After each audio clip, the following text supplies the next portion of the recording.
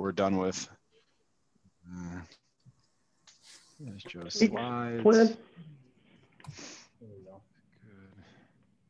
Yeah, that looks good. Okay, so while we wait for a couple more people to jump on, for those of you who are new, house rules are we just ask questions as we go. We'll have time at the end for questions also, but if you have a question, just go ahead and unmute yourself and jump in. The other kind of news is that next week will be a special sort of episode of the workshop. So we'll actually be having three presentations next Thursday. You're welcome to come to all of them. They'll all be on the same link, and they're going to be 3 PhD students. So this at 3 o'clock. So this time right now will be Harry Lee from the University of Chicago, talking about multinational production and the global shock propagation. Then at 4:05, Armin Candelarian from Rochester, talking about inventories, input costs, and productivity gains. And then from 5:10, Giselle Monmont from Harvard, talking about stubborn dollarization, love for the dollar, and fear for the peso. So next week, Thursday, there'll be kind of more content if you'd like to jump on and see what some PhD students are working on. There'll be more information in the email as usual. Okay, so then let's go ahead and get going. Joe, you have an hour, and then we can talk some more afterwards. Okay, awesome. Yeah, thanks a lot, Kim and George and everybody for inviting me. And thanks a lot to everybody who's joined in, giving me your attention today. I know it's a little hard to give much attention to anything outside of the election stuff. So, you know, any attention, comments, and all that, very much appreciated. All right, so let's get started. I think that, you know, everybody would probably agree that with all the stuff that's been going on in the last couple of years, Brexit, you know, US-China trade war, now COVID, this is a pretty interesting time to be an international economist. And at the heart of a lot of these issues that we're thinking about is really, you know, how bilateral trade between country pairs evolves over time in, you know, response to different kinds of shocks. And basically this paper is about trying to understand the micro level forces that underlie bilateral trade adjustment dynamics. Now I'd say over the past, 20 years or so in this field, if we've learned anything, it's probably that heterogeneity, firm level responses, they play crucial roles in driving aggregate trade outcomes. So I think to start to understand bilateral trade dynamics, starting at the firm level makes sense as well.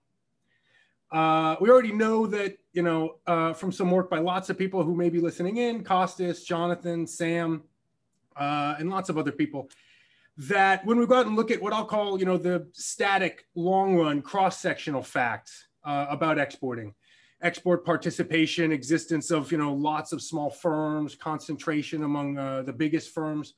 These facts vary a lot across export markets. And in particular, they vary systematically in that, harder markets tend to have less export participation, lower concentration, and that these facts have important implications in, in a quantitative sense, and that they tend to mean higher, bilateral trade elasticities in these harder markets. And so what I'm going to try to do is go at this in kind of a same way from a dynamic perspective, thinking about, dynamic micro firm level facts and their implications for aggregate bilateral trade in the short run and the transition to the long run. So in particular, I'm going to ask how and why do exporter dynamics vary across markets, and what are the consequences for this variation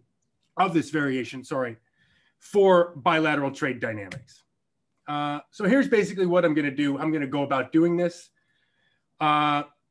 First, I'm going to use customs data from Brazil to document, that the facts about exporter dynamics do indeed vary systematically across destinations.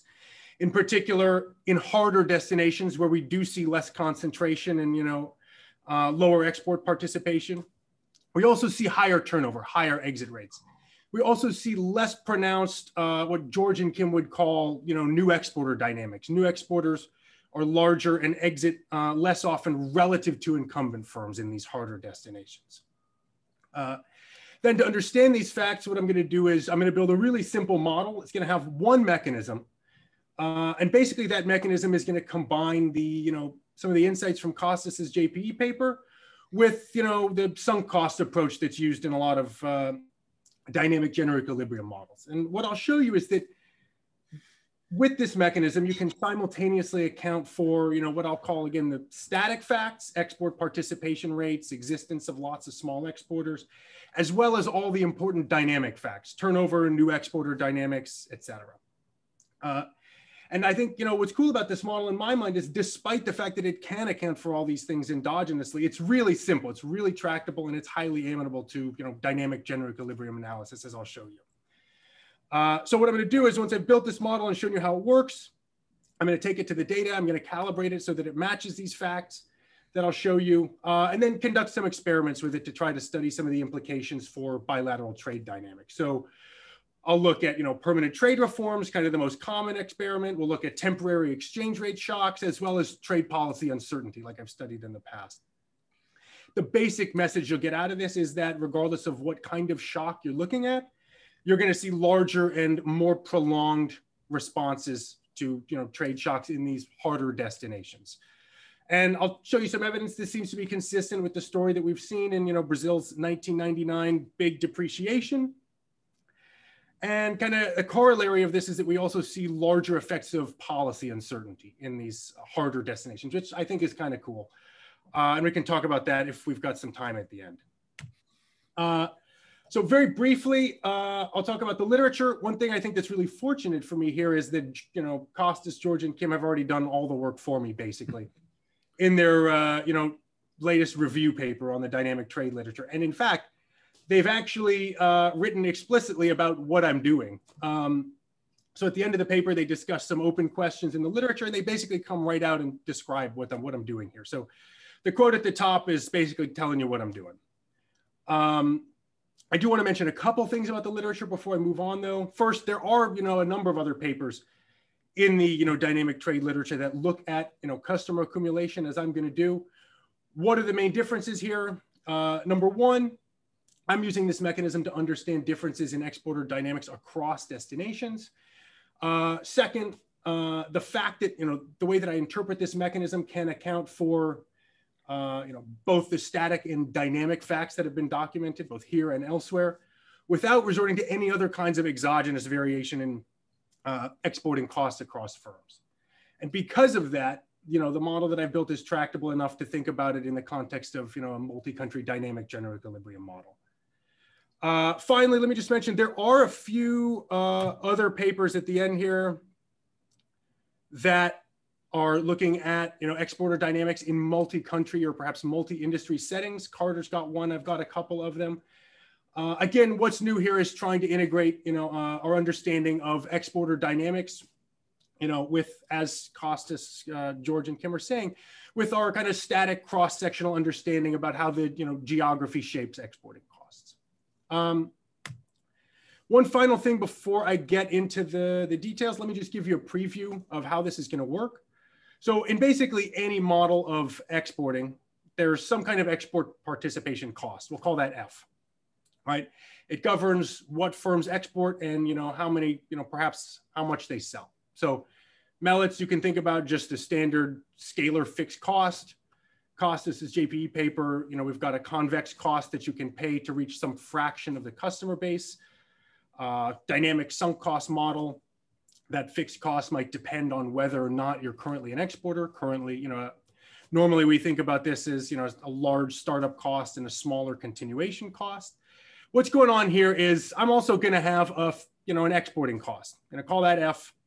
It's going to depend on how many customers you've got today, M, and how many you want to reach, next period. Why is this, simple mechanism going to allow me to get all this stuff? Well, this marginal exporting cost, right? The derivative of your exporting cost with respect to how many customers you want to reach, F sub 2, that's strictly positive, just as in Costas's JPE paper, even, for the very first customer. That's what gives you the extensive margin. It's convex. That's what gives you concentration, things like a least traded products margin. But the interesting dynamic stuff comes in here. Namely, the more customers you currently have, the easier it is to reach that, the same level of customers tomorrow. That gives you, exporter hysteresis. It also gives you new exporter dynamics. So essentially, if you got 0 customers today, you choose some, customers to reach some level of customers. Next period, your marginal cost is going to shift down a little bit. That's going to make entrants start small, and then they're going to grow gradually over time. And also, the same property is going to mean that marginal cost of the very first customer that you might serve or might not serve, that marginal cost that governs the extensive margin, that too is going to shift over time and shift with how many customers you serve. That's what's going to give you endogenous exit in general. It's also what's going to give you gradually rising survival rates over time. Finally, this, again, marginal exporting cost, it's also going to vary across destinations with, destinations purchasing power in the way that you might expect. Marginal costs are going to be higher in harder destinations. That's what's going to deliver on a lot of this variation in these facts across markets. So that's basically how this is going to work. Let me now get into the data, and then we'll get into the model. So the data is pretty simple. Lots of people here have seen this kind of data before. What I'm looking at here is data from Brazil, customs data on all Brazilian export transactions between 1996 and 2008. So we've got, destination, we've got the export value of the transaction, the year and the month, an 8-digit product ID, and a unique firm identifier. I'm going to apply a little bit of processing, not much. I'm going to get rid of everything other than manufacturing. I'm going to get rid of, destinations that don't have at least 20 exporters in every year of the sample. That leaves me with 63 destinations to look at. And then I'm just going to create a panel at the firm destination year level. I'll also look at some stuff at the firm destination industry year level as well. Entrants going to be defined as firms that export to a particular destination D in the current year T, but not in the previous year. Incumbents export in both the current and previous year. Exit is going to be defined as when a firm exports in T, but not in the next year. Okay. So with these definitions, basically what I'm going to ask is, how do the static cross-sectional facts about exporting as well as the life cycle facts about exporting vary across destinations? Here's just some summary statistics to start out. Huge variation in export participation across these destinations.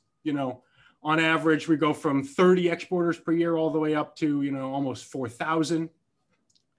On the static cross-sectional, margin, there's a lot of variation, both in terms of the concentration of exports among the largest exporters. What I'm going to look at is here just the, the share of exports accounted for by the top 5%, the top 5 share.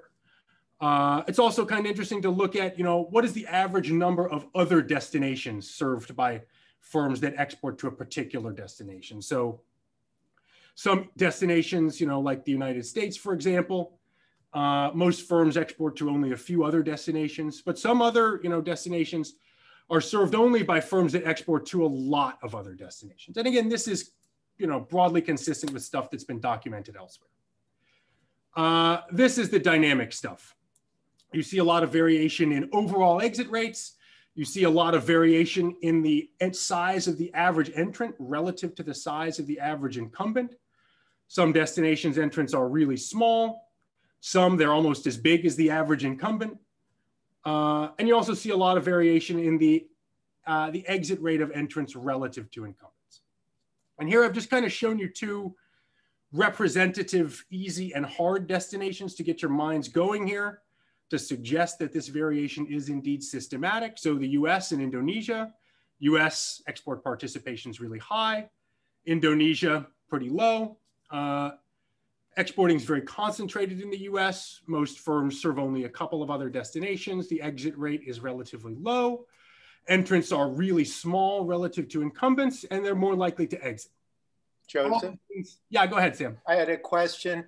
because yeah, what you're showing US versus Indonesia kind of fits my prior that you get into the US, no big deal. So you're not so, but then your max seems to indicate there's one country that's even beyond the US, and then they sell to many, which kind of goes totally against what I would have expected. No, okay, right. So perhaps this table is a little bit misleading. So each of these rows is just looking at, say this is across all destinations, the mean export participation rate, the mean top 5 share. This is. Oh, I see. Okay, so. Okay. So let me just go here. I'm just going to the next slide because this is going to, I think, clear things up. So yeah, my point here in bringing up the US and Indonesia is just to suggest that it does seem like all this variation is systematic. Just like, Sam and Jonathan have shown that, in easy destinations, most firms serve only a few other destinations, and there's lots of small exporters. The same kind of systematic variation is also true about these exporter dynamics facts, namely in easier destinations over here to the right on the x-axis where there's lots of exporters, exit rates are lower, entrants are smaller, and entrants are more likely to exit, relative to incumbents. So, hey, Joe, yeah. just a little bit of a definition on your exit rate. These are 1-year exit rates. Just 1-year exit rates. So, I mean, often we see firms like exiting and then coming back, like they just take a 1-year break. And I would think that would happen much more with kind of these smaller markets. Have you looked at that? Like, how, I mean, I'm sure your fact is right. It's just a matter, at some point, I think you're going to try to discipline the model with some sort of slope, right? Maybe. So right at it, basically. Yeah, I'm just wondering, like, if we're thinking about there's some mechanisms that would lead to temporary exit that are outside of your model, maybe we want to sort of be targeting these kind of like multi-year continuation probabilities. So I'm not going to talk about, re-entry today, but what is also true is if you, and I don't have it here in the slides today, but if you, for example, regress survival on tenure in the data, what you typically see is survival rates are rising with tenure. So you go, if you've been exporting for 5 years, you're a lot more likely to survive the following year. That's true in the data. It's, you do see the same kind of variation that you'd expect in those kind of, life cycle survival profiles, in easier versus hard destinations as well. You see that both in the data and in the model. I think this is just kind of an easier way to wrap your mind around it, but, you can cut it that way as well. I have done that. I don't have it here today, but I am not going to be speaking about re-entry. Okay. So this is basically what I'm showing you here is the kind of broadest way of thinking about these facts that I want to tell you about. If you want to be a little bit more rigorous, you want to say there's a lot of stuff going on in different time periods. Say in Brazil, I mentioned the big real exchange rate depreciation in 1999. Or perhaps you're worried that, variation in the industrial composition of Brazilian exports across destinations might be doing some of this. You can control for those things as well. Everything here I'm showing you is consistent with what you see here in terms of the slopes. Everything is statistically significant at the 0.1% level. One thing to mention here, I'm, looking here at the number of exporters as my right-hand side variable as kind of a one-dimensional summary of difficulty.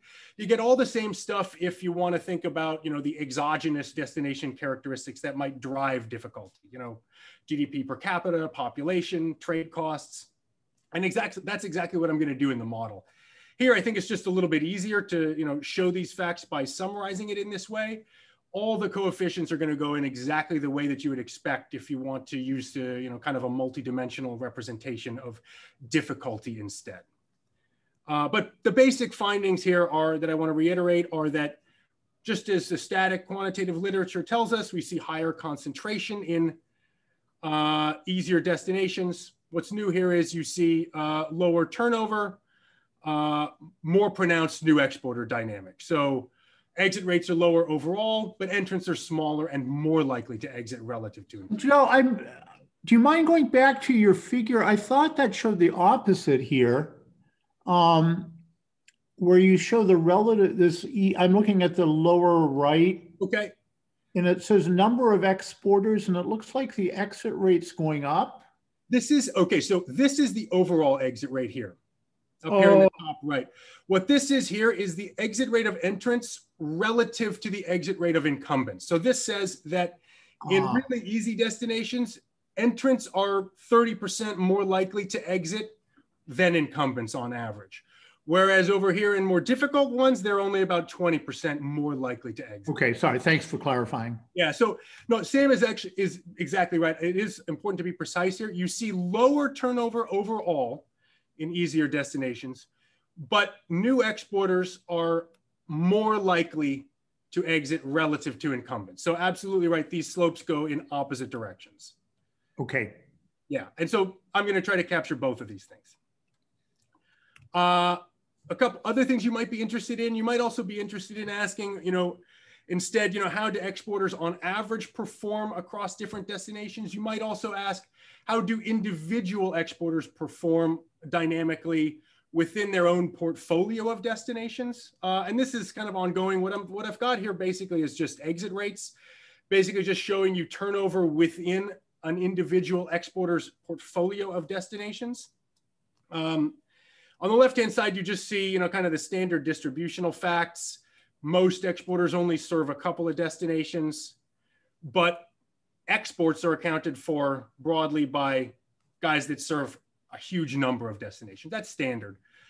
What I've got over here is, if you look at, say, firms that serve 10 plus destinations, how likely are they to exit from their most important destination in terms of sales versus their least important destination? And so what you see is that they're really unlikely to exit from their most important destinations, a lot more likely to exit from their least important destinations. That said, if you look along the diagonal, you still see that even amongst the least important destinations for the, really multi-destination exporters, they're still less likely to exit from those least important destinations than guys are that export to only one destination. So you see a lot of variation in dynamic performance of exporters within, exporters' portfolios as well as kind of this just overall cross-destination performance. So this is, I think there's lots of other interesting things to be looked at along, in this kind of vein of that's still ongoing. So any suggestions on this would be more than welcome. That is basically it as far as the data. Those are the kinds of facts that I'm motivated with. What I want to go to now is the model that I'm going to use to try to account for these facts. And as I said, it's a pretty simple model. The model has, some basic building blocks. We've got J importing countries, indexed by little j. They've got 3 traits. So just as I said before, we think about in the data that export participation is driven by the underlying both geographic and income characteristics of countries. That's just what I've got here. So we got population, GDP per capita, and a trade barrier. We've got one exporting country. That exporting country is populated by a unit measure of firms. At a very high level, the cost of exporting to each of these importing countries depends on the level, the number of customers you'd like to serve, as well as how many more customers you're serving today than you did last year. What I'm going to show you for now, this is just, kind of the simplest version of this model, partial equilibrium in 2 ways. Small open economy, in that, all of these exporting country, or the importing country characteristics rather, are exogenous. So everything going on in the exporting country is not going to affect, say, income or prices in the importing countries. And also, I'm going to imagining that, the export sector, or at least the, export sector to a particular importing country in a bilateral relationship, is relatively small compared to the overall size of the importing country's economy. Importing country's wage is normalized to 1. What about firms? So firms are heterogeneous in a couple of ways. They're heterogeneous in their multilateral productivity, which I'm going to call X. And X is just going to be fixed over a firm's life. They're also heterogeneous in demand, and each firm is going to have a different level of demand in each foreign market. And those demands are going to evolve over time. You can think about them as demand shocks. Evolve over time independently according to this AR1 process. Finally, firms are going to be heterogeneous in their customer base in each foreign market. I'm going to call that M. That's just the number of customers in each foreign market that you can serve, somewhere between 0 and 1. So Joe, just a clarifying question. Is the Z here then demand per customer? Yeah, it's demand per customer. You'll see that in just a minute. Exactly okay. Right. Yeah. And it's important to recognize here, the way of firms having, productivity and, bilateral demand. This is just kind of one way of doing it. You could do it however you want. You could do it instead, firms perhaps have a different productivity in each market and they're correlated. Lots of different ways to set this up. What's important is that, there's a lot of heterogeneity among firms and there's some kind of correlation, across destinations at the firm level. That's pretty much all you need. This is just the simplest way to set that up. Firm creation and destruction is exogenous. I don't have endogenous firm creation. Firms die with some probability that's associated with their productivity. More productive firms are less likely to die. When a firm dies, it's replaced by a new firm that has no customers anywhere. So that new firm has got to start over from scratch and build their customer bases up. Production, standard, constant returns to scale, standard, monopolistic competition stuff. So what about demand? So Jonathan asked, what about this Z? Is it demand per customer? Exactly right. Demand in this model is going to be straight from Costas's JP paper. And of course, EKK's adaptation of this to a quantitative trade environment. Each importing market J's demand for a firm's product depends on the price of that good, the bilateral demand shock, as well as the number of customers that firm can currently access. Each individual customer has a standard downward sloping demand curve. Here you see that demand shock Z. When you aggregate that up, you got to take care of the number of customers that firm can serve. This is what you get for the total demand for that firm's product in a particular market. And again, this is totally standard. There's nothing new here. Pricing and profit. Joe, just a quick question. Yeah, go ahead. So everyone's got the same demand, but there's different costs of reaching each one of these customers. Okay, so maybe let me back up. Demand shock is idiosyncratic. No, sorry. Each individual in the country have the same demand for your product. Yeah, exactly. It's just reaching more customers. You've got heterogeneity in how easy it is to reach these different customers. You've got heterogeneity in how many customers you have. Yeah, that's right. Through the heterogeneity and the cost of reaching more and more customers, right? Yeah, so I haven't said anything about where this M is coming from. As of now, it's just some undefined heterogeneity across firms in M. But yeah. Yeah, no, but you wrote down the cost structure for the fixed cost before, right? Yeah, my question was really like, I could have thought there being like a fixed cost of reaching customers and customers were heterogeneous in demand. Is it going to be isomorphic to think about that? Like some people write down those kinds of models. A fixed cost, a fixed sunk or scalar cost of reaching an individual customer? Yeah, where you'd kind of be picking off like better and better customers over. You'd be picking up worse and worse customers over time. I think it is analogous to, as far as I know, this is analogous to that. Yeah. But let's maybe hold off on that. I'll say that for later. Sorry. Okay. The other thing that's standard, pricing and profits, because firms have constant returns to scale, you can solve the profit maximization problem separately across markets. So you're just going to do the standard thing, set price to the constant markup solution, earn some profits that depend on the destination characteristics, the number of customers that you have, M, and your idiosyncratic firm level characteristics, your multilateral productivity, and your bilateral demand. Okay. So I'm going to collapse all this, exogenous destination level stuff into this thing. I'm going to call this pi tilde j. It's just a constant destination level number. Okay. So all that stuff is standard. What's the new stuff? So here's where M is going to come from. Each firm's customer base in a particular market follows a law of motion.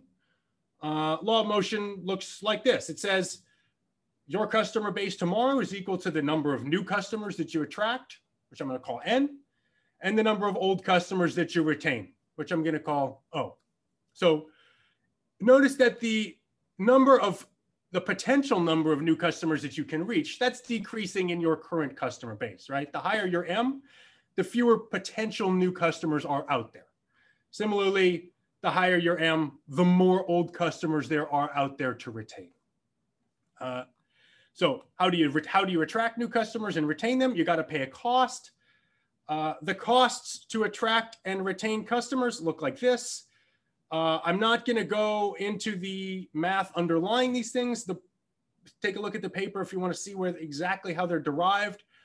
What I want to point out is they're basically the same as, what's in Costas's paper. The only thing that's different is that these things now depend on M, your current customer base.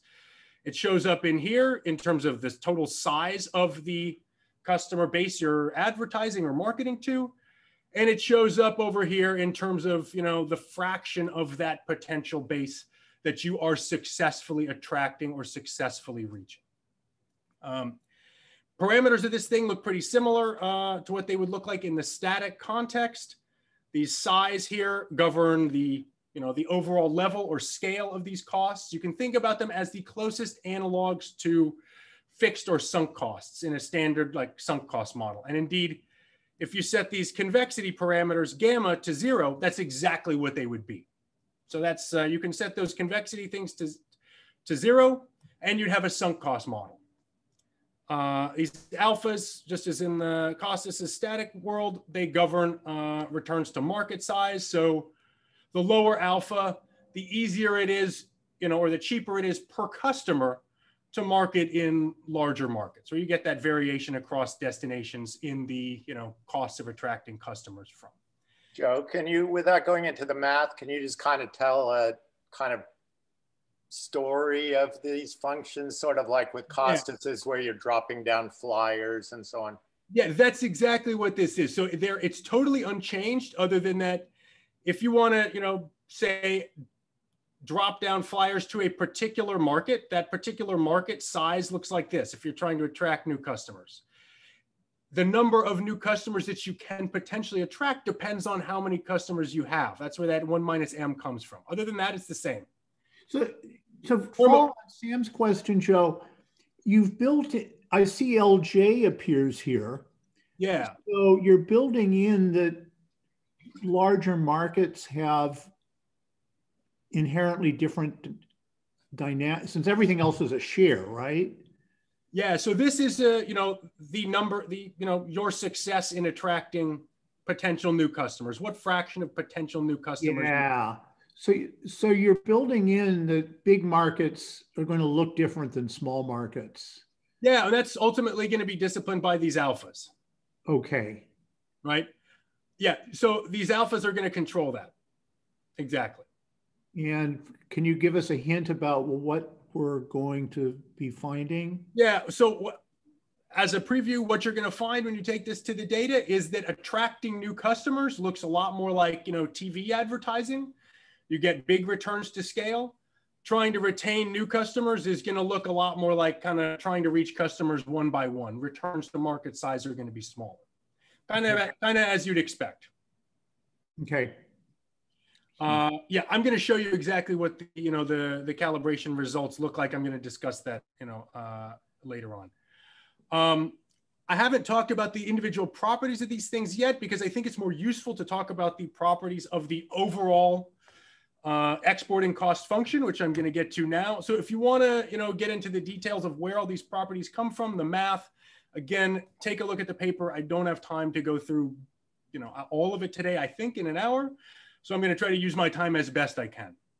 But given these attraction and retention costs, what are you going to want to do? Well, conditional on choosing to go from M today to M prime tomorrow, you're going to say, okay, I'm going to choose, how many new customers I want to attract and how many old ones I want to retain to minimize my overall exporting cost.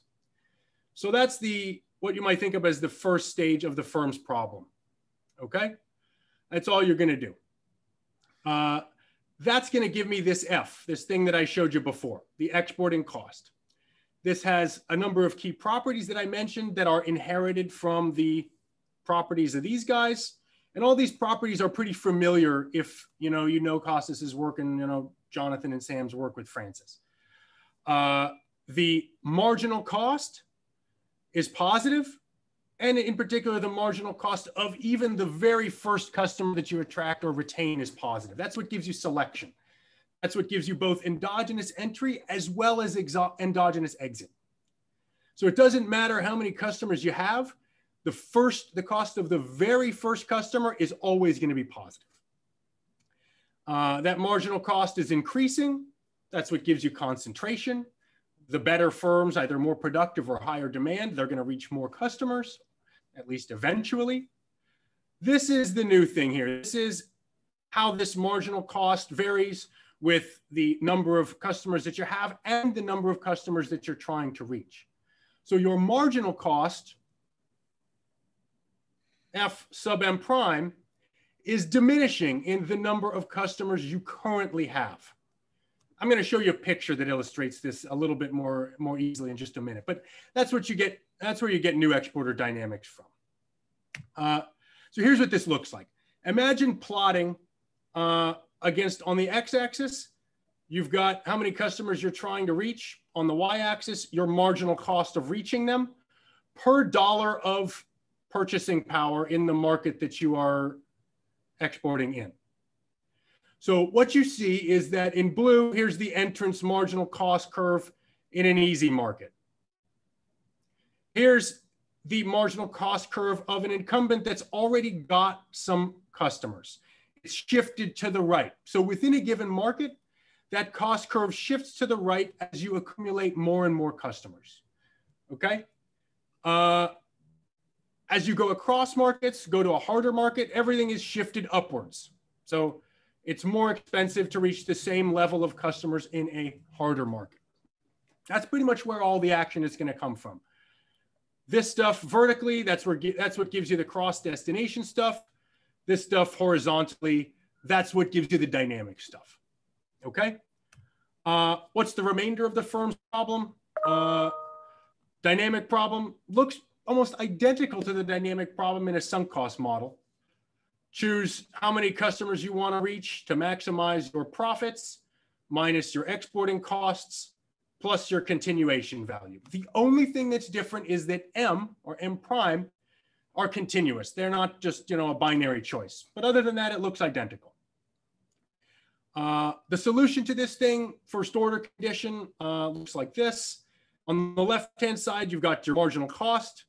Same thing I've been plotting on the previous picture. That's what's on the left-hand side of this first order condition. On the right-hand side, you've got your flow profits today from reaching an additional customer. And then you've got your continuation value. Okay, what's your continuation value? It's just your decline in exporting cost tomorrow. Okay, and this thing here happens to be negative. So the more customers you reach today, that means your exporting costs are going to be lower in terms of trying to reach the same level of customer base tomorrow. As in any dynamic model of exporting, the extensive margin stuff is going to be governed by thresholds. Here there are two thresholds. So there's an there's an entry threshold rather, which is a level of demand, Z lower bar. That's a function of your productivity. That just says that you're going to enter only if your benefit from doing so on the right-hand side exceeds the marginal cost of reaching the very first customer if you start out with 0 today. Okay? Similarly, your exit threshold, which is here going to be a customer-based level. So you're going to exit if you've got fewer customers than M lower bar, which is a function of both of your productivity and your level of demand. So it's going to be kind of the same. You're going to exit if your marginal benefit is lower than the marginal cost of continuing, reaching even the very first customer. Okay. But other than, but qualitatively, this looks an awful lot like kind of a standard sunk cost model. The only difference is this guy's continuous, and these, thresholds look a little bit different. But doesn't that have a funny implication that you're going to be bigger when you enter than when you exit? It is going to generate some hysteresis. Yeah. Actually, well, okay, no. So it is not going to do that. Let me show you why. I'm going to show you in pictures, but it is going to generate some hysteresis in that when you enter, you're going to be kind of gambling that you might, perhaps get a better shock in the future. And so you may shrink if you get a bad shock. That's certainly true. But no, you're actually, I misspoke. It is not true. You are going to start relatively small and grow. And again, that is because your marginal cost curve shifts outwards to the right as you accumulate more customers. Okay, so let me show you exactly how that works in pictures. Perhaps this is going to be the easiest. So it's harder to get your first customer when you already have some. No, it's harder to get your first customer when you don't have any. Yeah, that's what I thought. So since it's easier, so the second line there, the left side is a smaller number. I just thought that would mean that you wouldn't exit it. If you've already got around. Yeah, so here, let me draw a horizontal line this way, all right? So this says, what is the marginal cost, or actually maybe do it vertically, right? What is the marginal cost of reaching a certain level of customers? If you've got 0, it's the blue line. If you've already got some customers, it's the green line, right? So it is indeed lower here than here. But isn't any sunk cost model going to give you that the exiters are smaller than the entrants? Any sunk cost model to give you that the exiters are smaller than the entrants? Yeah, because of the option value. You're going to get some hysteresis out of that as well. It's not going to give you any kind of new exporter dynamics. Yeah, but I mean, it would give you this difference in the thresholds. Yeah, absolutely. So this model does inherit naturally some properties of sunk cost models as well, just by virtue of the fact that it looks an awful lot like one. So let me show you how this works very quickly. Imagine you start out with no customers. You've got a good demand shock. You want to enter. How are you going to determine how many customers you're going to choose? Well, you're going to equate your marginal benefit, this horizontal line, with your marginal cost. This guy, that's going to pin down the first value of your policy function here at 0. So left-hand side, marginal cost curves. Right-hand side, policy functions. Next period, your cost curve shifts to the right. Even if your marginal benefit hasn't changed at all, and indeed it will change slightly because of a change in your continuation value, but here I've kind of ignored that. You're going to accumulate more customers. So you're going to grow. You're going to move upwards along your policy function. So there's where your new exporter dynamics are coming from. Next period, same thing. Cost curve shifts to the right again. Now imagine you get a bad shock. All of a sudden, your marginal benefit falls down so that it is low enough that it's below the marginal cost of reaching even the first guy. Now you're done. You're going to exit, right? So in red, you can see the policy function associated with a lower level of demand, right? And indeed, it is 0 here, says you're going to exit. Now, one thing to note that's kind of interesting about this that you don't get in sunk cost models, which is that if you hung around for one more period, you might stay in the game. So here's the point at which the firm might be willing to stay in the game if they had a sufficient level of customers. If they've got fewer customers than this, they're going to say, nah, I'm going to exit. But if you've got a sufficiently large number of customers, you're going to stay in the market. So that's kind of how this works. That's where you get new exporter dynamics, endogenous exit, all the kind of properties that you'd expect from this kind of model. That's how it works. I'm supposed to say something about solution methods. Let me just say it's pretty darn easy. You can use the endogenous grid method, so you can solve for this thing in not too much more time than it takes to solve a standard sunk cost model. or perhaps, George Kim and Horag's model of exogenous new exporter dynamics. That takes about 2 seconds for all the destinations in my data. It takes about 10 seconds or less to do it in this model. That means that solving, transition dynamics, embedding in a general equilibrium model, not too difficult. And in fact, my paper on Brexit a couple of years ago illustrates how you can do this with a preliminary version of this model. So it's certainly possible. You could even do business cycle analysis. I believe that's also certainly possible. The only costly stage here today is the calibration. And that's because I'm going to simulate, a panel of firms and process that panel exactly like I process the actual Brazilian data for each candidate parameter vector. That takes some time. So I got 15 minutes left. Let me talk about that quantitative analysis. So I'm going to calibrate the model to match the variation, that I showed you before across destinations and exporter distributions and dynamics. Experiment with some transitions, see what happens in response to different kinds of shocks. I don't think I'll have time to do this today, but in the paper I compare to some other kinds of models and see what you get, sunk cost models and other variants of that kind of thing. We can talk about that after the talk if anybody wants to stick around.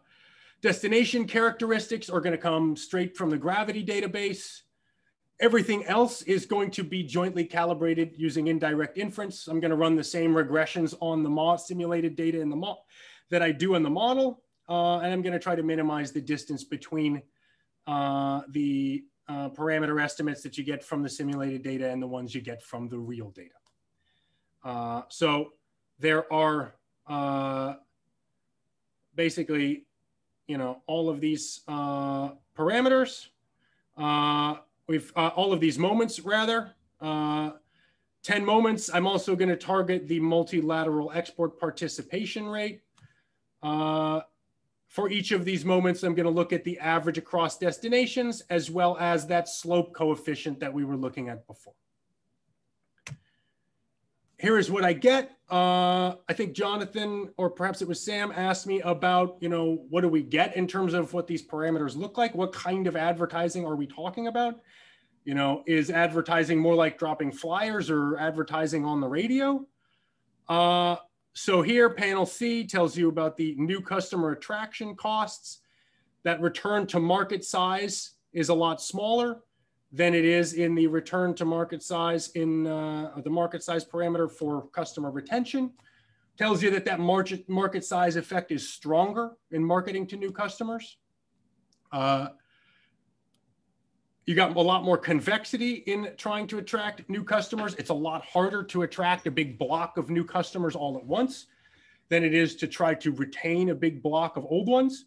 That's partly what delivers the new exporter dynamics in the model. Finally, these scale parameters that I said are kind of the closest analogs to a fixed or sunk cost that you would see in a sunk cost model.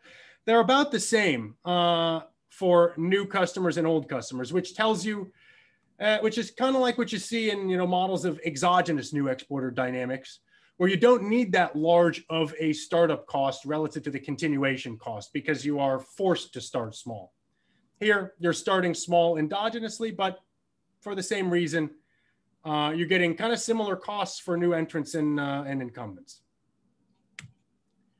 You can kind of visualize what those costs look like. There's a lot of variation endogenously in exporting costs across individual firms within destinations, as well as across destinations.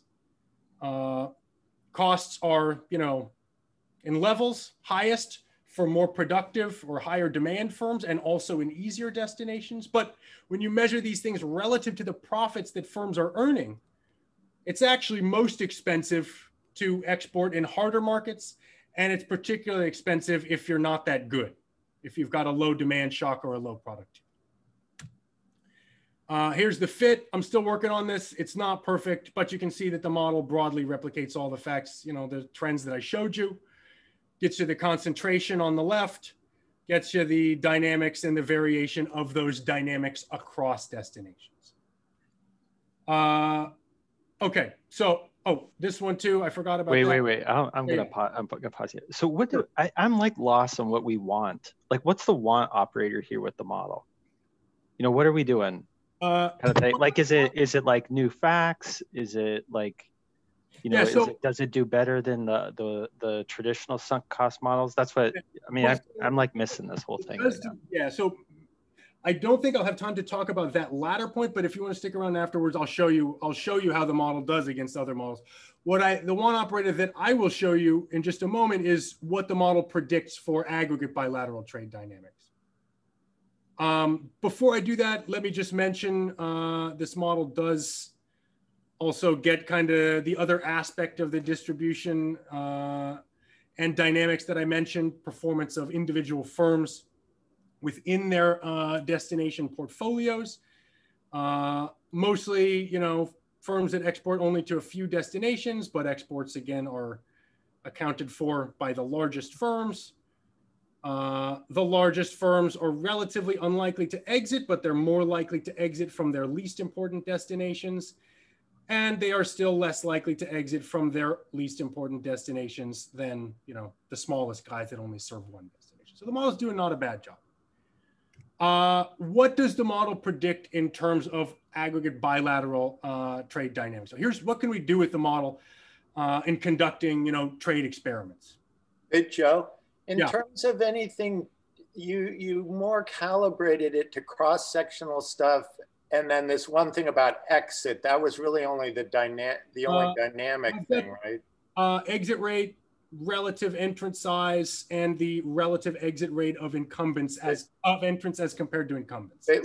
But what about getting some sort of growth statistics to fit? Somehow I feel like you don't have anything about that.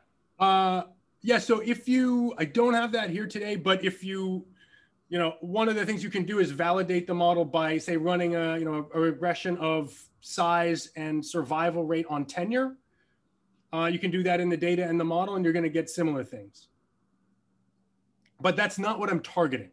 So this is the stuff that I am targeting. I want to be clear about that. Okay. This stuff, you know, I'm not targeting this stuff. I'm not targeting, you know, anything about, you know, what are the, you know, survival rates of a 2-year exporter versus a 3-year exporter. The model does a pretty good job of generating those kinds of things as well. But those are not what I'm targeting in the calibration. Again, with the last couple of minutes, I do want to say what the implications of this are. So what I've done is just, you know, run the transition dynamics for a couple of different kinds of experiments. What would happen if you were to simulate here a permanent trade reform? I imagine the trade costs go down by the same amount in each destination. What would happen? You get a lot more action on the extensive margin, on the firm level intensive margin, and in terms of aggregate trade in harder destinations than in easier ones. So in the long run, the fact that you see a larger, you know, trade elasticity, you know, larger firm level intensive margin, larger extensive margin change, that's exactly what you get out of like the static version of this model that, you know, Costas, Sam, and Jonathan have worked with.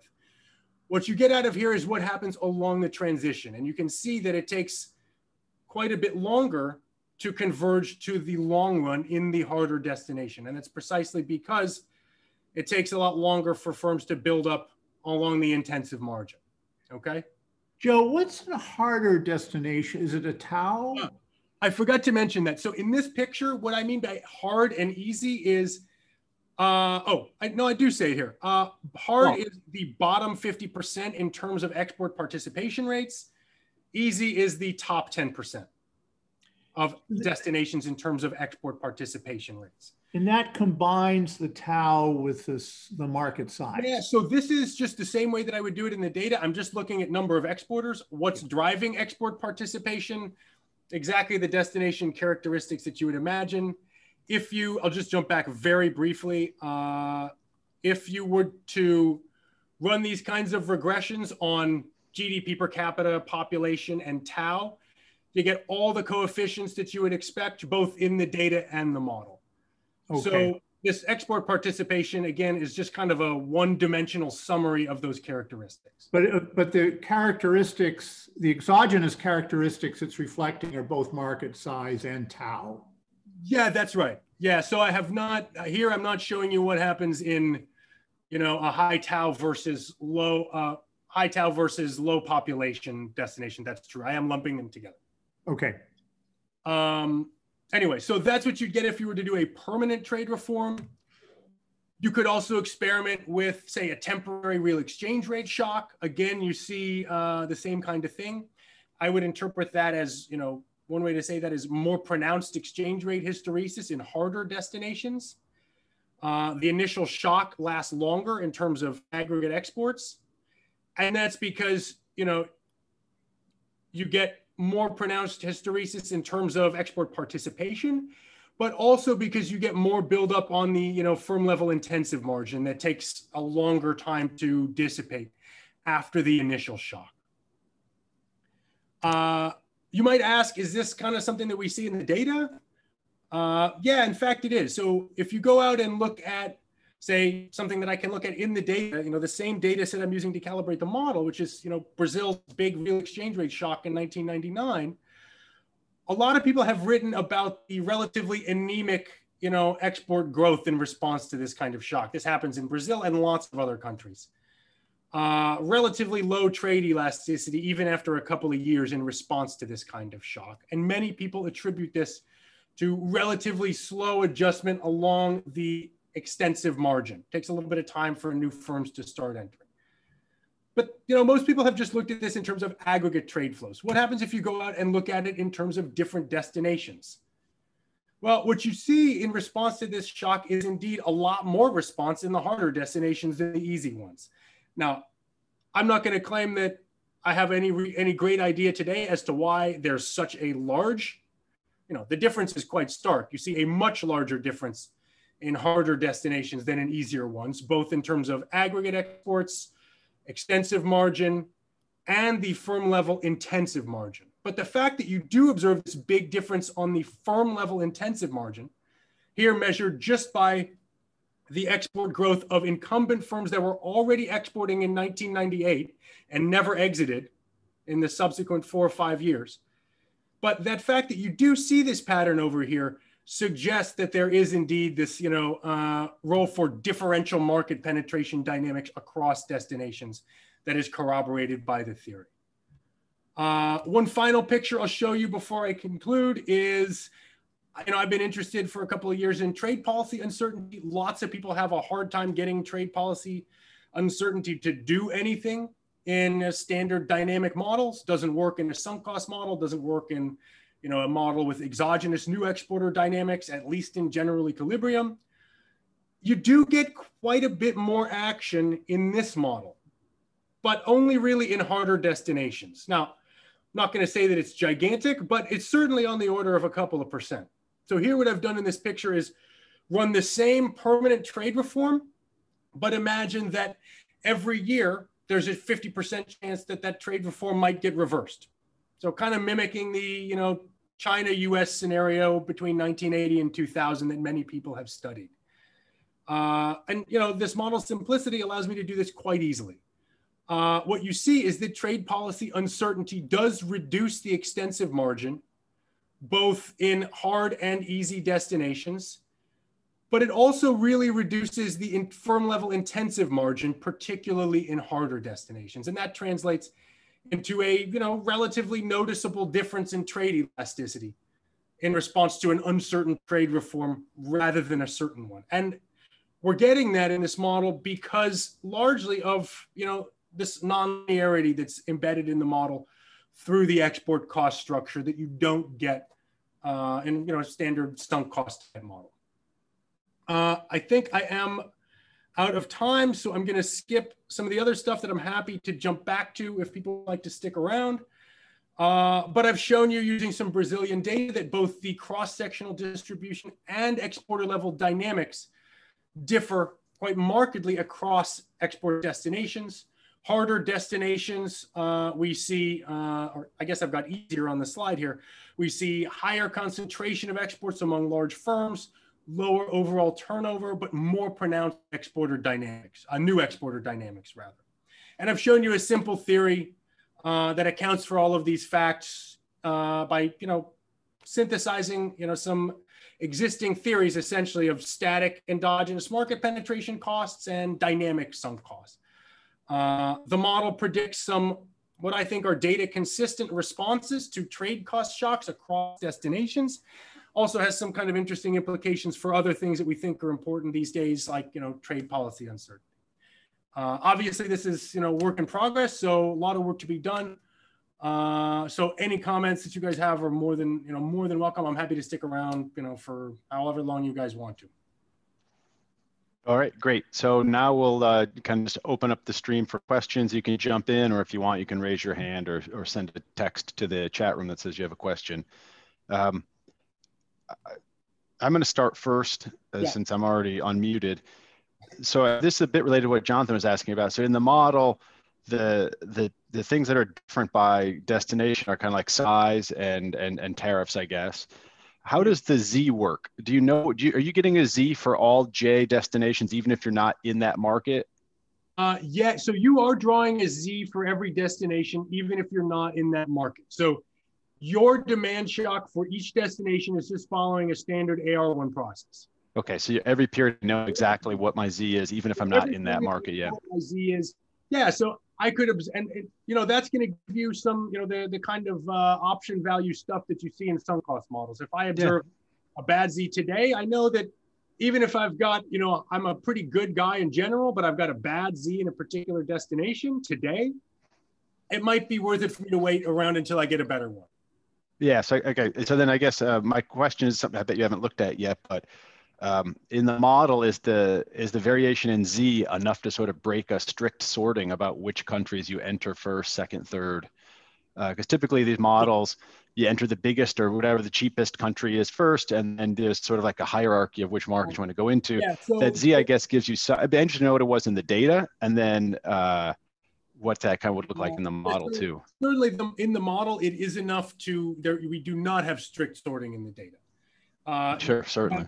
Firms are, certainly on average, firms are entering the easier destinations first. And that's why you see, down here in the really easy destinations, most firms serve only a few destinations, whereas in the harder ones, everybody who's in there serves a lot of destinations. So you do see sorting, but it's certainly not strict. You do see some firms that get lucky in these hard destinations. And, even if they're not as productive as the average guy in that destination, they're going to enter anyway because they got lucky. Joe, can I build on this for a second? Yeah. So the reason why you don't get sorting is that the demand shocks are firm specific, right? The demand shocks are firm specific. They're idiosyncratic. Yes. Okay. Yeah. No, if the demand, and that's, I want to be clear here. So this is, we're looking at a snapshot from the model steady state, right? We're not thinking about within a destination over time at the level, at the bilateral level that affect all firms simultaneously. Yeah. So one thing that I didn't get. So how do you calibrate them, the demand shocks?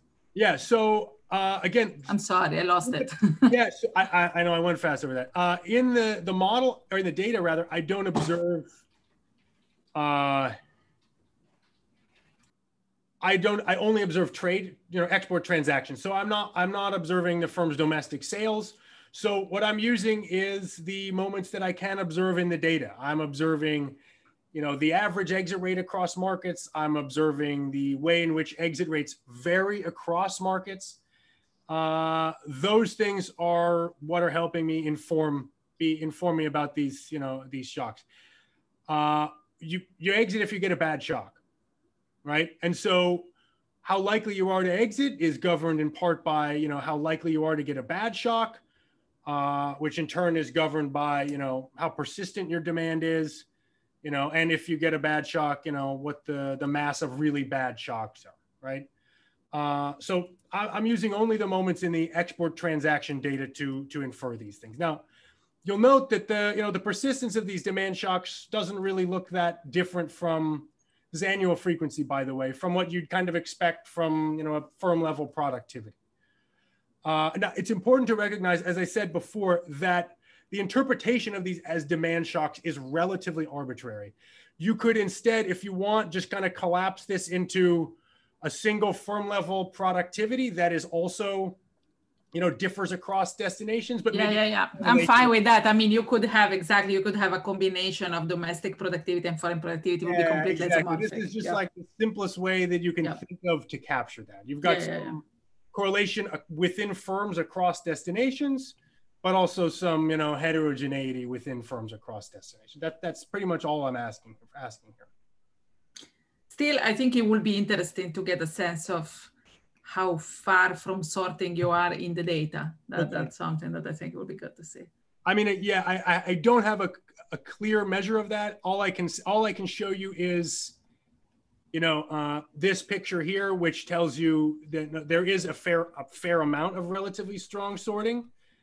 And I guess, to some degree, this stuff here also gives you some sorting as well, because it tells you that firms really are more likely to, exit from their least important destination. So those are the ones that are the kind of the most tenuous. Now, which ones are those? Are they because of the destination characteristics, or, what fraction is your, kind of destination rank governed by destination characteristics versus your own idiosyncratic demand shock? I can't tell you right now. I don't have that. But you're right. I should try to figure out how to calculate that. But Joe, in the picture you showed us with the downward slope, it looked like the model's generating more sorting than the data. Is that fair to say? Because you don't have all that heterogeneity. In the blue, there's a huge amount of up and down. I don't have as much, certainly there's not as much variation around the trend, absolutely. The slope coefficient is pretty darn similar. Yeah, no, I mean the variation, which would be like a firm that should have been having many customers that only had 10. Okay, fine. So in that sense, no, you're probably right. I probably do have more sorting. You would need, there's something else, either, I guess the way that I would interpret that is that there's some additional firm level heterogeneity that is responsible for that. Firm destination bilateral heterogeneity that I'm not incorporating into the model. I mean, that'd be one way to do it for sure. Yeah, I mean, that's certainly true. One very heuristic thing is just to rank the destinations and then see how many firms follow the rank, and then the deviations from that and what would be predicted by a marginal that was independent. Sure. That answers Stefania's right. So, can I follow up on Stefania and Jonathan's comments just for a second? Because I think people have looked at how firms grow, and I'm actually thinking back to Jonathan's paper with Jim. I don't know if Jim's still on there, where they were actually looking at customers, right? And they sort of looked at firms, how they enter, how their customers grow, and I think your model basically says that, like, over time, my sales per customer are dropping.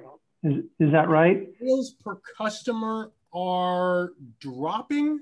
Because the Z is basically like, when I come in with like a high demand shock, and I know that.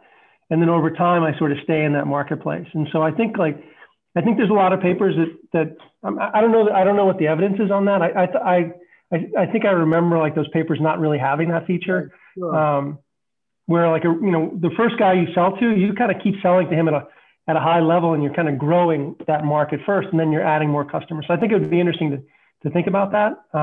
Sure. And I think there is some question as to like how much you know about the quality of the market ahead of time. And a lot of people have kind of pushed. Sure, lots of people have pushed that you actually don't really know like how much you're going to sell. And so I think it'd be interesting to. Yeah, I mean, I imagine you could do this you could probably figure out a way to do this kind of thing with learning instead, would be my guess. I don't know, but I imagine that you could easily figure out how to set this up through learning entirely rather than, It just could be uncertainty about that first draw. Like, you don't actually really know how good you are, and there's a lot of uncertainty. Yeah, that's true.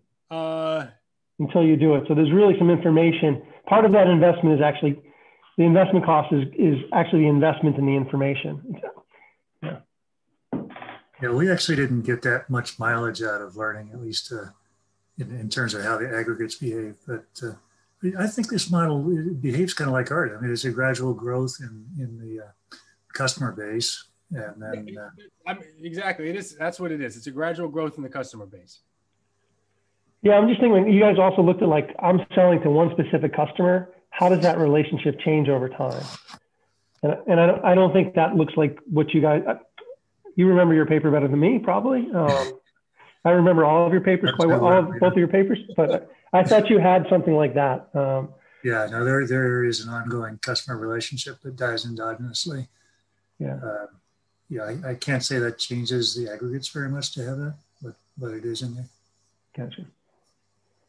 Yeah, I mean, I think that your sales per customer over time are going to be driven by the evolution of your Z in this model.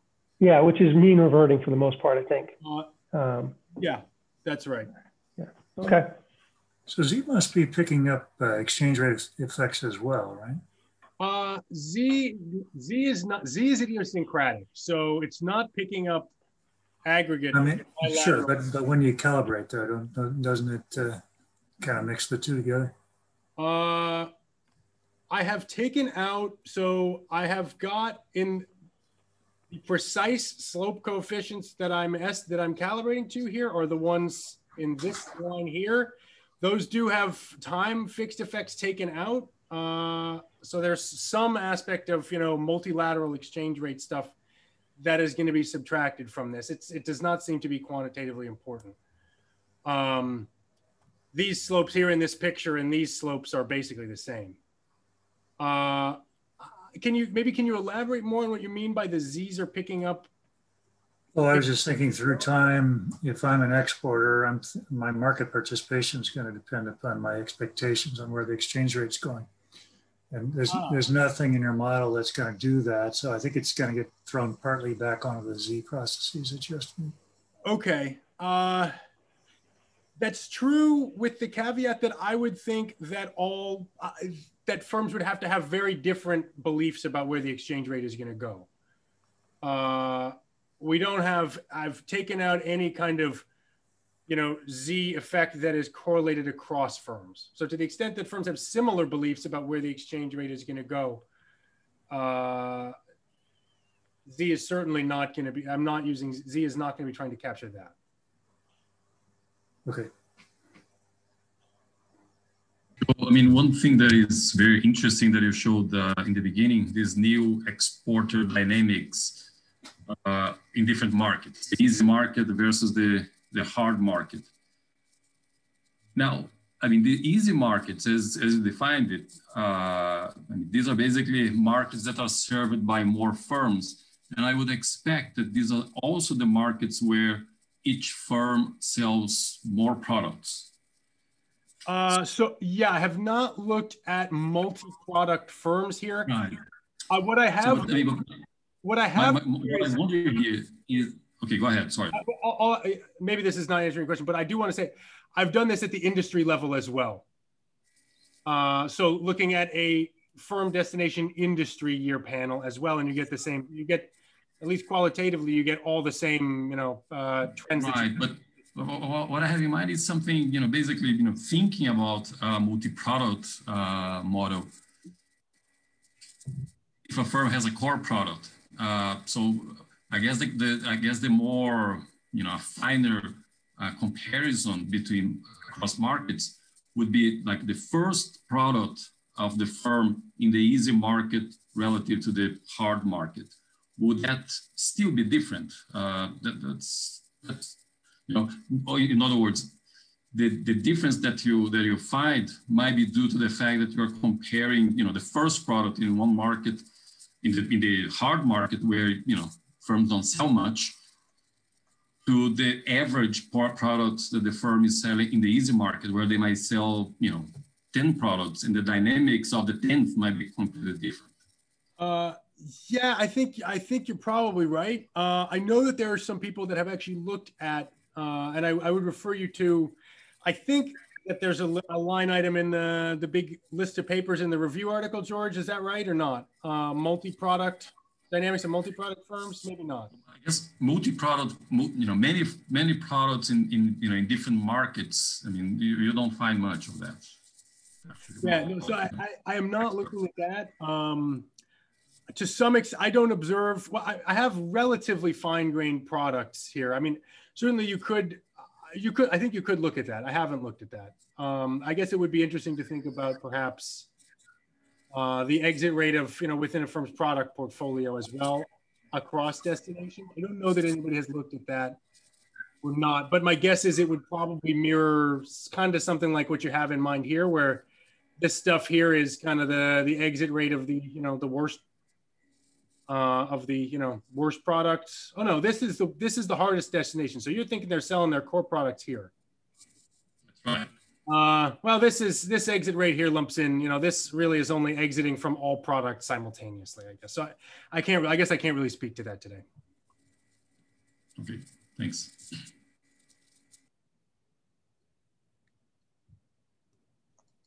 I'm gonna ask. So let me follow. So you said the model was set up in like a small open economy, and then you did the multi-country thing. And so how'd you piece that all together? Like, is that everyone's small open economy or? Yeah. So this is, So the way to think about this is a one by one. You can think about, if you want to think about it this way, it's a one by one bilateral trade policy reform in a GE world, if you want to think about it like that. Whereas the rest of the world is large. So we're always thinking about a small open economy relative to the rest of the world. Brazil's exports can't change the United States. Yeah, I was just thinking, like in these figures, like if you think about the GE response is going to respond whether it's a hard or easy market to get into, and then that would either amplify or unwind. Yeah. So one thing I want to mention about this, by the way, about the GE responses, I think the most important GE response that I'm probably missing here is the firm creation margin, right?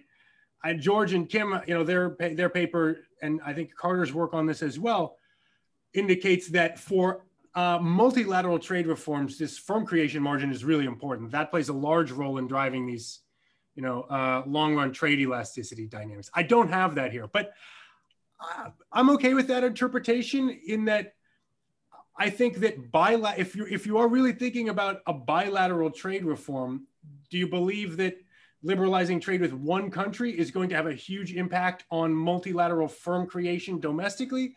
A lot less so than you would think a big, multilateral trade reform would have, right? So I'm relatively comfortable without that margin in here. Do I also think that, a bilateral trade liberalization is going to affect, say, domestic wages significantly? Yeah, to some extent, you'd think that a reform with the United States might have a larger effect than a reform with Uruguay. I don't know.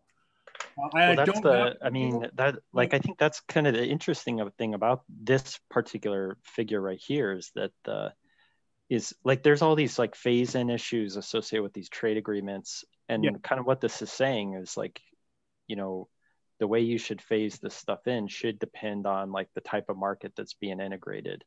And so it's like, if it's the hard one, then you'd want to do one thing, and if it's the easy one, you want to do something else. And then the question, and I'm just like wondering like how much, these kind of responses depend on the equilibrium feedback. So yeah, but I think that's and then going back to my original question about like what are you after here? I think this is kind of, I don't know. I'm kind of on the outside of the firm dynamic stuff, but I think this kind of looks like the most unique stuff.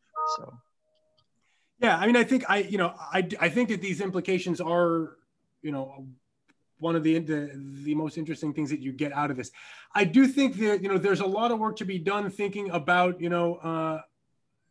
some kinds of GE experiments where you do get some effect of, bilateral trade reforms on domestic,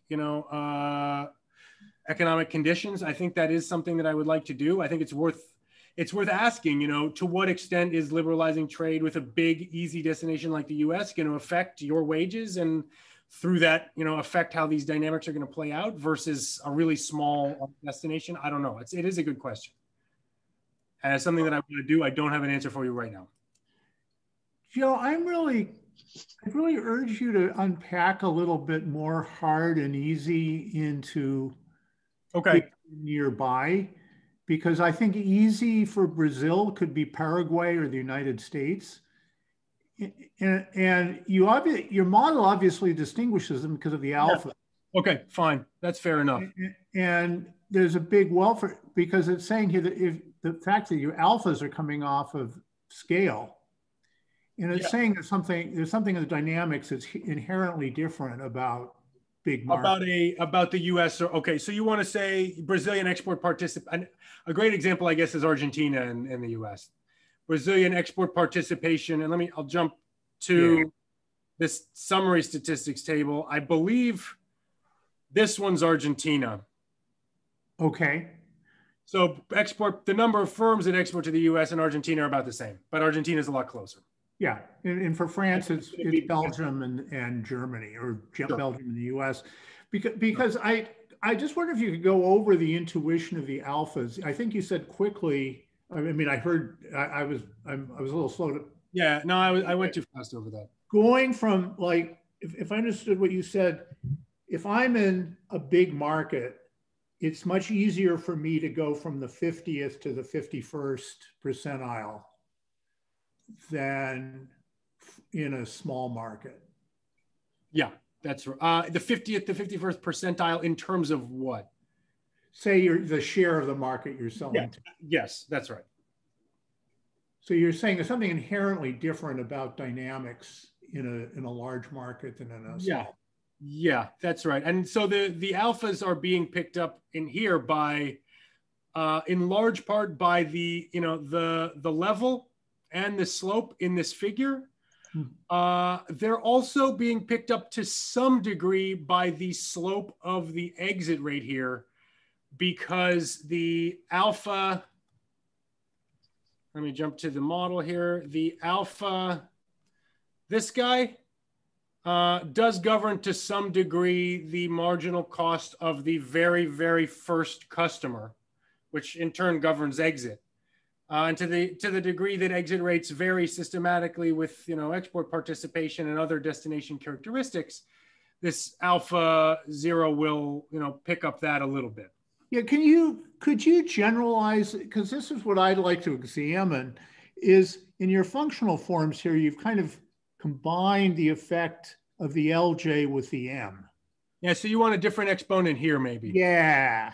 Yeah, I think that's something that I have thought about. And it is a good idea. I'll tell you, to be honest, the reason that I do it right now is, and it's not the best reason, but if you look at this guy, this is 10 moments, averages and slopes. I've got one more parameter. That's the overall multilateral export participation rate. Guess how many parameters are in this table? Yeah, but aren't you identifying it all off the number of Brazilian exporters, which I'm saying is kind of combining the effect. Yeah, no, I'm with you. I agree with you. I think this is really important. I mean, I think it would be very exciting for you to nail this, because I see your point. Yeah, you're imposing a kind of non-fractal functional form here. And I could start, and I always thought of Costas's model as sort of fractal. It's kind of scale invariant. And you're imposing some scale variance here. Yes, that's correct. And it would really be nice to know if the data support. I mean, I'm agnostic. I don't know if that's true or not. Well, you're right. I think I'm sure the data I could find a way to make the data tell me what that exponent should be and how different it should be from this one. I agree with you. It is something that I have thought about. Okay. I have not done it yet, but it's a great suggestion.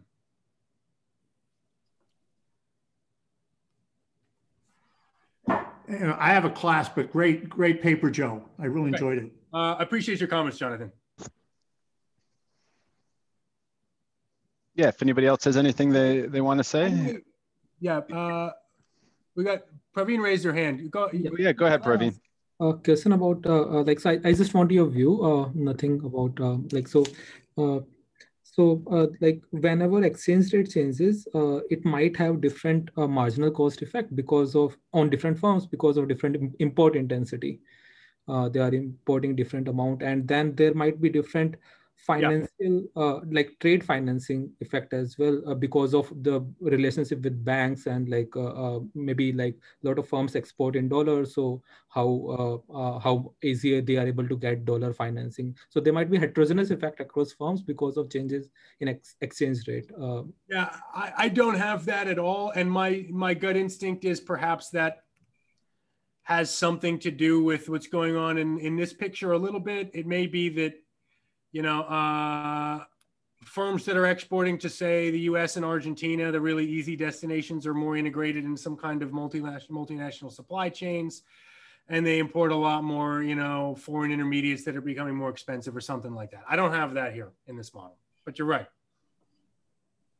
That could go part of the way towards explaining, why there's this, the model does not explain quantitatively why we see such a large difference in export responses across destinations during this episode.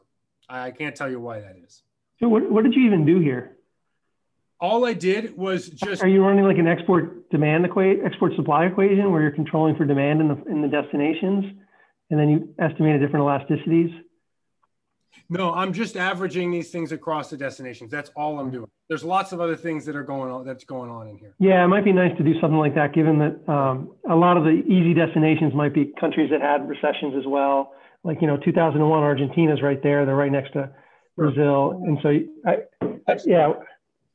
I mean, you see that. So if they're having recessions, their demand's going to go down. I mean, that's going to push this difference up even larger. No, I'm guessing that Argentina is a pretty easy destination for Brazil. Yeah. And so that exports to Argentina are kind of lagging because they're kind of suffering in this period. Yeah, there's a lot of the.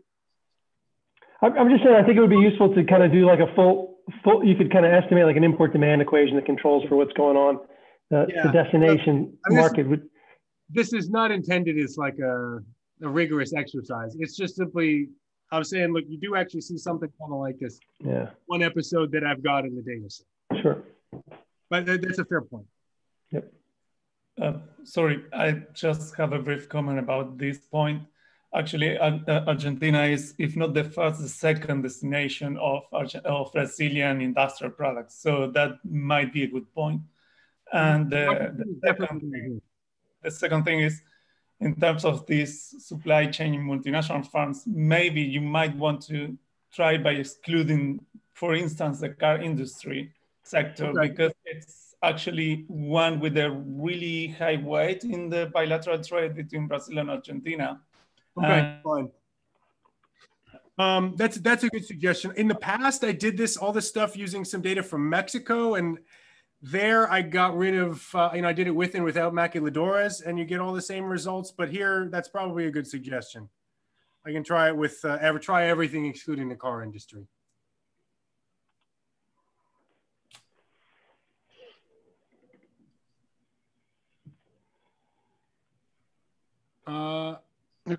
Anything else?